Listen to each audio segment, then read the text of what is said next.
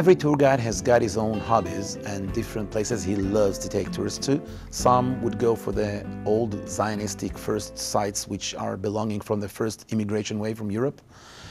Others would go for the biblical sites. For myself, of course, it's biblical Jerusalem. I always prefer the biblical city of David upon anything else. Others would go for educational things and you know, immigration centers that are showing the society within Israel. I know tour guides who loves to do agricultural tourism. You should remember we have 12,000 tour guides. Among them, 8,000 are operative. They carry license which is renewed on an annual basis. So the number of tour guides that can offer these kind of things is huge. All you got to do is search on the websites and you'll see huge amounts of different ideas that one can enjoy, different tour guides who are specializing in different fields. Every tour guide has got his own perfect sites, which he shares with. Sometimes it's a small restaurant or a unique beach. Sometimes it would be a winery or a jewelry center, anything.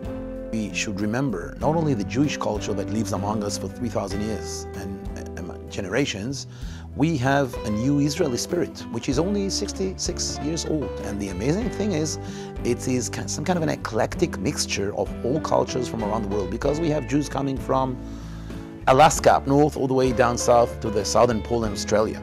We have Jews gathering after Second World War in Israel, and they bring their own culture. So the unique melting, I would say, and crystallizing point within Israel has created something which is brand new.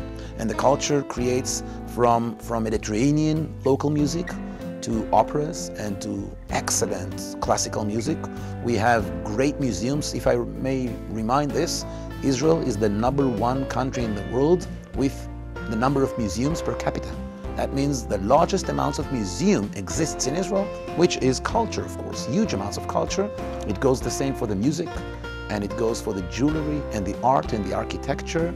There are 9 different World Heritage sites within the small, tiny land of Israel, which means there's great international interest in those cultural sites. So, as you say, Israel can be a great destination just for culture seekers who are looking for different cultures within very short distances of driving.